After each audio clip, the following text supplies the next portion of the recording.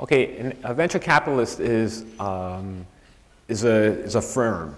It's a group of individuals who raise money from another group of individuals who are limited partners.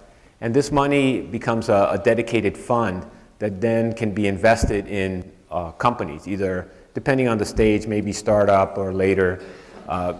And the fund size is usually some very small funds. There would be about $5 million, but the fund size tend to be, a small fund is $200 million or less. A medium-sized fund is between $500 and $200 million, and you can have large venture funds from $500 million to $2.5 billion. And so it's a dedicated pool of capital that allows a person in the venture fund to invest in a company in one stage and continue to invest over several periods of time. And those are as the company hits milestones and reduces risk. And so that's what a venture capitalist would do. And an angel investor tends to be an individual.